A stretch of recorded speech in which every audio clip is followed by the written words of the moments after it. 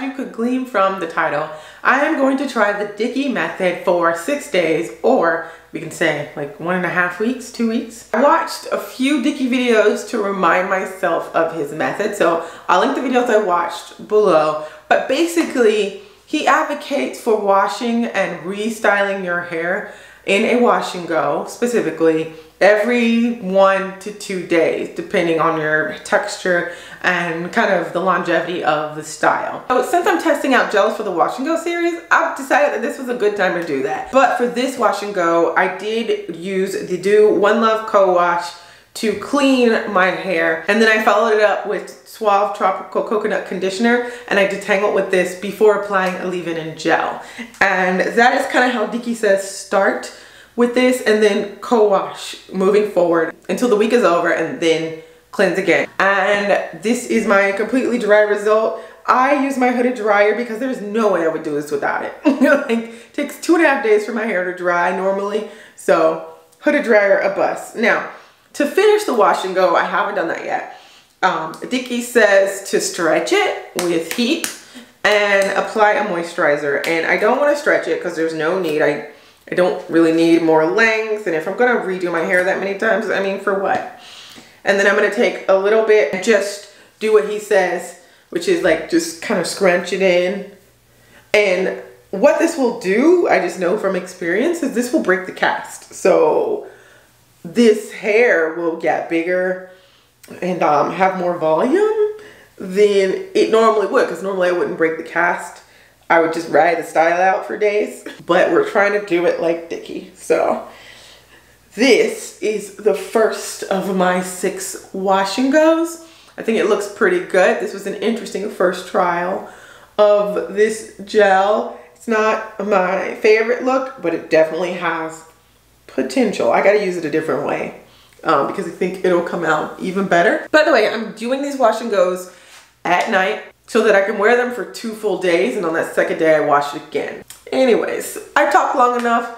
I'm gonna take you through my days here.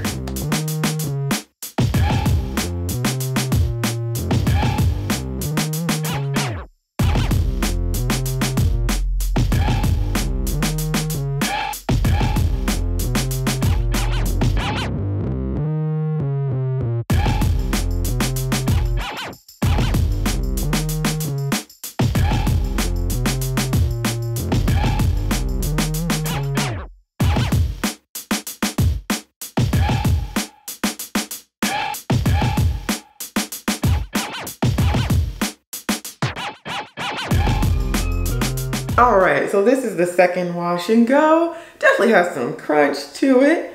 I would say the definition is on point with this one. Not any frizz or anything. Black shirt is to see if there's snow. And I would say that there's a bit of snow with this one.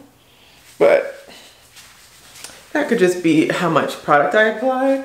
So, you know. This is why I don't review things after one use. But I'm gonna go ahead and apply this moisturizer. This will get rid of the cast, but that's okay. This experiment is interesting. I will say it didn't take any less time. It took this exact same amount of time for me to tangle and style my hair. I don't know yet what the benefits of doing this so frequently are. But I'm going to have a conclusion by the end of this video.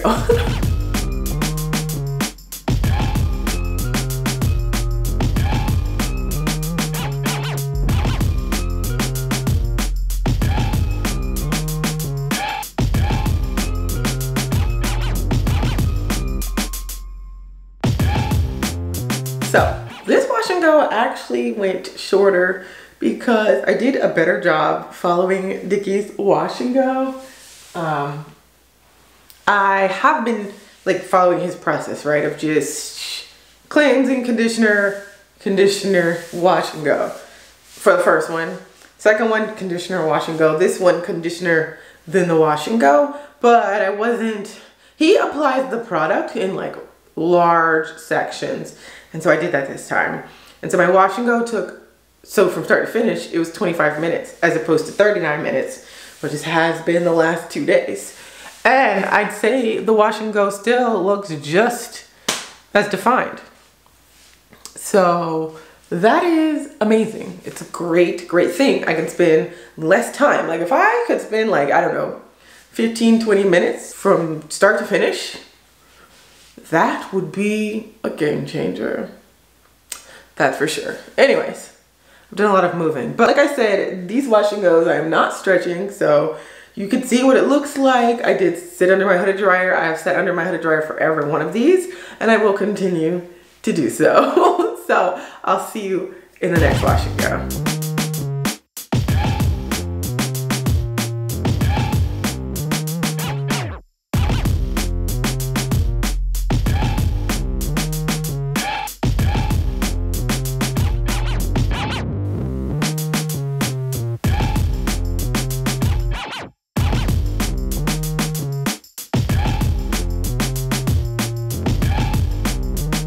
So for this Wash and Go, it took the same amount of time as the last one, about 25 minutes. I haven't scrunched the moisturizer into my hair yet.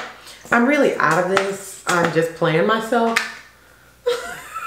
But that's enough to do the job. This one just doesn't seem to have as much of a cast, but we'll kind of, you know, you'll see in the review. I also am not applying these gels the way I normally would. And this is the result. It's really, really cute. Like I like how like fluffy it is. You know, that's the thing about this style, this way of doing my Wash and Goes. I do want it to take a short amount of time because I'm doing this every other day. And I want the styles to be bigger first because I'm not wearing it many days. I want to wait for the cast to go and it to get bigger. So adding a moisturizer is actually quite clutch here. I get it because it breaks the cast. But yeah, this is just the fourth day. I don't feel like my hair is any more moisturized. It was hella quick to detangle because it wasn't really tangled at all. I had just washed it and detangled it. But that's pretty much it. But I'm definitely gonna run through a bottle of conditioner though, so that's pretty great. But we'll see how I feel for the next one.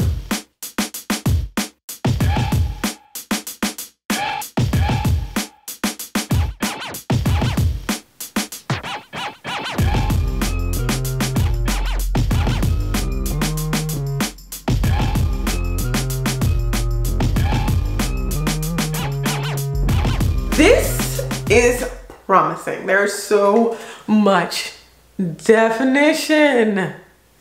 So much. Oh my goodness. And it doesn't have a lot of frizz. I'm here for it. But what it does have is some buildup. This is a gel with a learning curve, that's for sure. And I'm shiny as all get out. I just don't care. So my detangling, I think, was faster.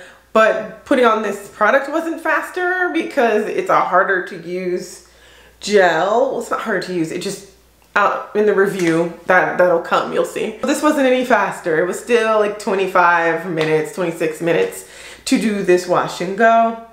My hair isn't, I don't think, more defined because of the frequency. If anything, I'm getting buildup. Like I can tell that my hair needs to be stripped. So I got one more gel to go, one more day to go, and I am stripping the life out of my hair because I don't like the feeling of my hair with buildup. Because I know it's necessary when doing protein treatment and everything. But I'm going to be back for this last Wash and Go, and we'll talk about whether this was even worth my time.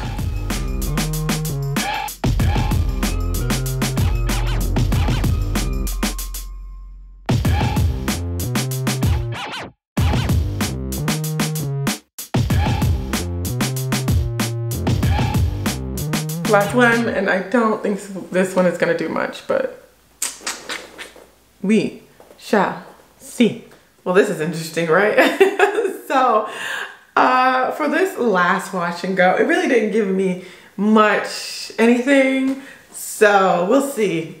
about this particular gel in the Wash and Go series. So for the final wash day, it was time for me to cleanse again. So I went ahead and used the Do One Love Co-Wash, and I followed that up with the VO5 Strawberries and Cream Moisturizing Conditioner. One good thing that came from this, I just about completely used this up. It's like just a little sliver left. 2, this reaffirmed for me that I probably can't get my wash days any faster. I mean, really it depends on how I do my wash and go. So did washing more frequently affect my wash and go? I mean, I don't think it did because I already wash my hair twice a week. I think if I were to move forward with this method, I would definitely have to choose different products. Like, I could not use any of the gels that had silicones in them, because when I did, there was a level of buildup for the next wash and go, right? Like, I really needed to clean my hair for this wash and go. I felt it, I could see it, so that's what I did. And I wouldn't use this either because this has dimethicone in it. So with this method, I do think it's really important to not use products that have silicones because you're not cleansing with every wash. Also, detangling did not get any easier for me. One caution here is I think you should stay away from the frequency of washing in this method until you get to the point where detangling is shorter. So if your detangling takes an hour, I don't think frequently washing your hair is going to be good for you, because you're probably, 1, going to get sick of it, and 2, you're going to start breaking your hair in frustration. That's my hypothesis. I do think this method is great if you're trying to get the wash and go style. It takes a lot of practice to figure out how to do a wash and go that's optimal for your hair. And so the more you do it, the better. So if you do have, you know, shorter detangling sessions down and you want to just practice the wash and go, I think this is a good method to do it because it gets your hair to the point where it's very, very moisturized all the time, right? And so I think with the right products, this would be a good method for someone starting to do the wash and go. So if nothing else, this was an interesting experiment. In the comments below, let me know if you observed anything in particular from this experiment. I'd really like to know. I mean, down the road, I may come up with more things as I think more. But for now, it was just an interesting experiment, and you guys got to see a first look at every gel from the Wash and Go series. Don't take it as a law though, because 1, I didn't clean my hair as I would for a review, and 2, I'm still learning how to use each one of these products. So in the comments below, let me know for sure if you tried the Dickey Method and what you learned from it, as well as your thoughts from this video. And until next time, be well, be safe, and find a bit of joy in every day. Bye.